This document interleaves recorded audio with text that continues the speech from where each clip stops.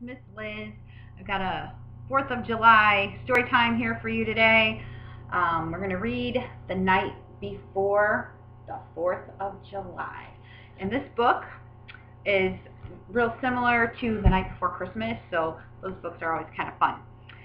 And we're also going to make a craft today, and this is what it's going to look like. Happy 4th of July. It's backwards for you, but that's okay. All right. The night before the 4th of July.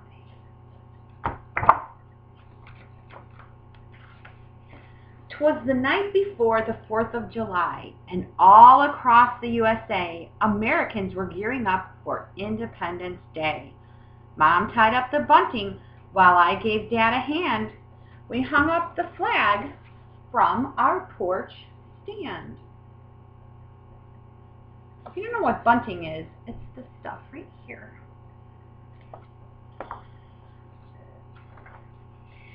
That night we both slept, sprawled out in our beds, while visions of fireworks popped in our heads.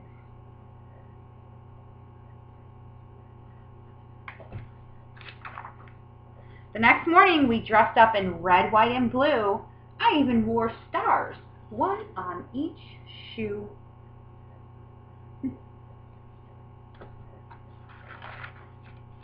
We lined up on Main Street. Look, here comes the parade floats. Hooray for the marching band and the 4-H goats.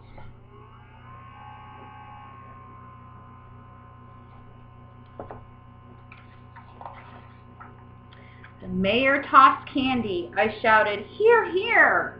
And as Uncle Sam, walking on stilts, brought up the rear.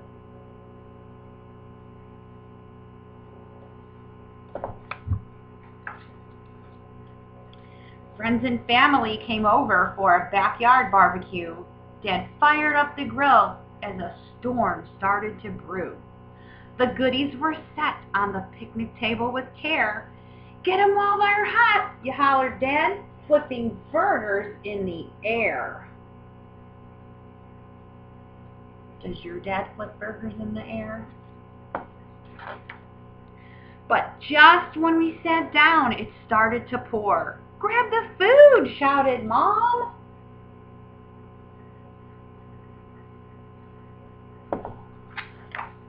And we raced through the door. In hot dogs, in salads, in blueberry pie, in melon and corn. Keep those potato chips dry.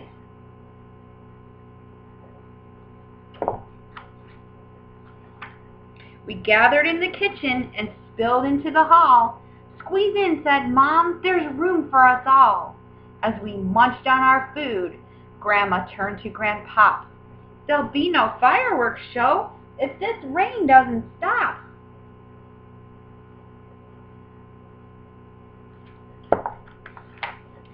"What?" we all shouted. "No rockets, red glare? 4th of July without fireworks? That's totally not fair."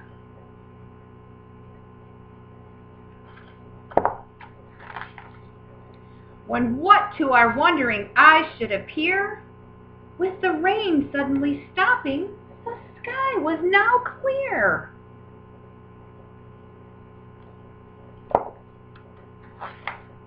We piled in the car and drove to the park. We threw down a blanket as it began to grow dark. Dad lit the sparklers. We drew circles in the air. We snapped glow sticks on our wrists and glow halos in our hair.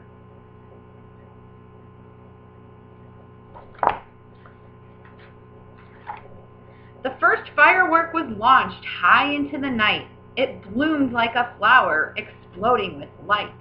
Whiz, crackle, boom! Woo-hoo! Shouted the crowd. But my brother covered his ears and whimpered, "It's too loud."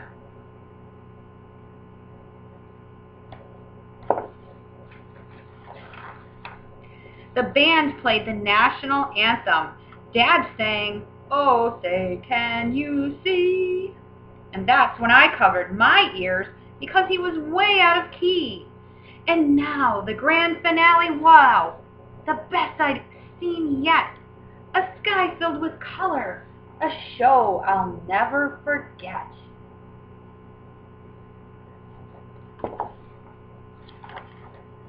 When the last fireworks fizzled like fairy dust in the sky, we all cheered and shouted, Happy 4th of July. That was a great story.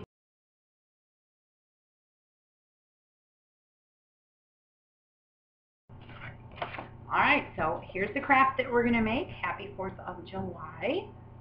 So some of the materials that you need are red, white, and blue paper. If you don't have the colors of paper, you can always use a marker or a crayon.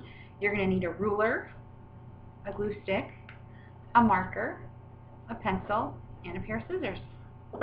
So the first thing that you're going to do is take your paper, and you're going to use a ruler, and you're just going to kind of draw a line so you get this nice, you're going to get this nice thin strips of red construction paper. You might need 5 or 6. We'll have to see.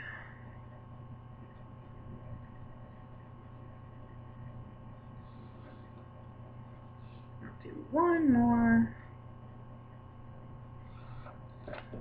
And then you're going to cut them out.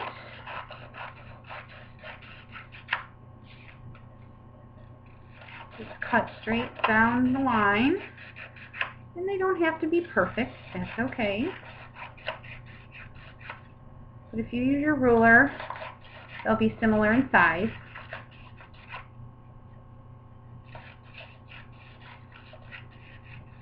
And the next thing you're going to do is take your blue paper and you're going to put your hand on there, spread out your fingers a little bit, and trace it. If you can't do that yourself, ask your grown-up or a big brother or sister to help give you a helping hand, and you just trace around your fingers.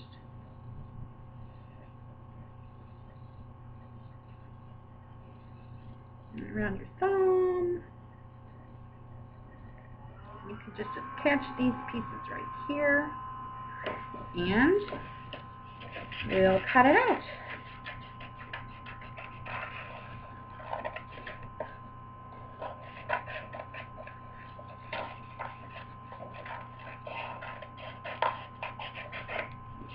Get rid of that. And if you need help with cutting, once again, you can ask for a little bit of help.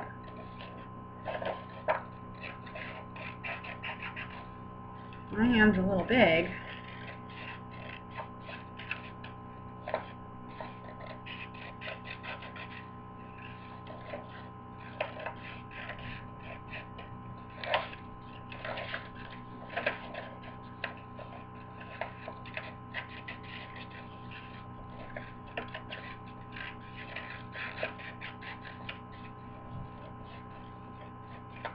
And there you go.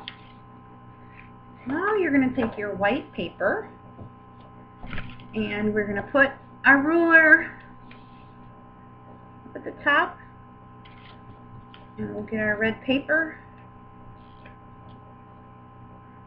and you can just put one line of glue right there. You don't have to cover the whole thing,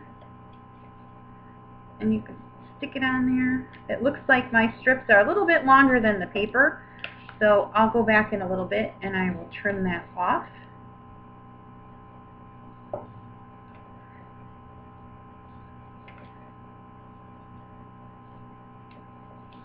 And we'll just keep alternating the ruler and the strips so it looks like a flag, or stripes on the flag. And all my strips are just a little bit too long, but that's okay. Let's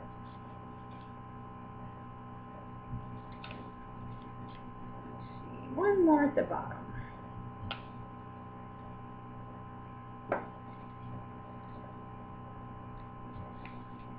There we go. Now let's give these a little trim. Yeah.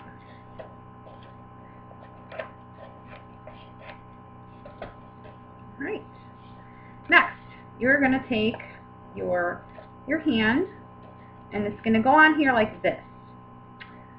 And your thumb's going to go this way. So you're doing like 4, happy 4. So I'm not going to put glue on this side, but I'm going to flip it over and add some glue here. Oops. And a little bit on the bottom. Stick it right in the middle. And press it down. So then this thumb, so you can get the 4 look, I'm just going to put a little bit of glue on this side and then flip it over.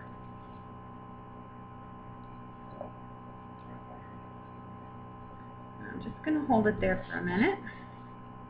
Maybe you could count to 10. 1, 2, 3, 4, 5, 6, 7, 8, 9, 10. And there we go. So now you can write happy at the top.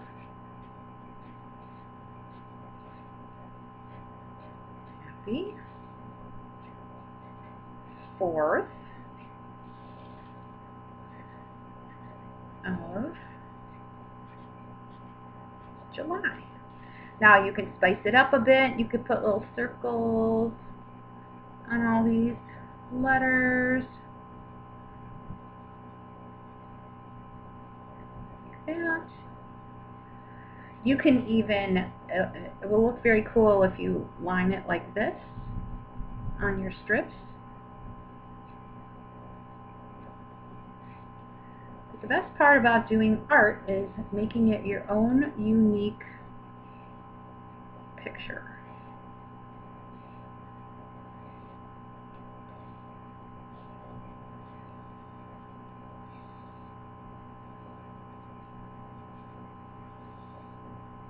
Alright, let's get up the top here.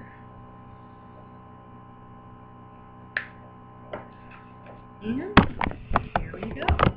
Voila! Happy 4th of July. You can just keep adding little things on here to make it cute. Alright everyone, have a happy 4th of July. Have you joined up for the Summer Learning Challenge? Sign up today for Dig Deeper, Read, Investigate, and Discover. The challenge is going on now through July 25th.